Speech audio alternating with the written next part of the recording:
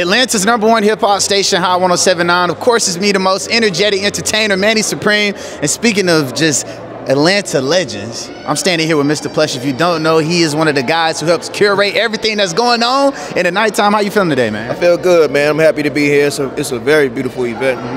You know, a lot of great people here, you know. So other than that, man, we doing good. For sure, man. You know, we here for Big Snow. What does Jeezy mean to you? Jeezy is, he's like a major staple for not just the hip hop culture, but definitely for Atlanta itself, our whole entire culture. It means a lot, man. He really created a whole new era, and that is gonna go in the books forever. You know.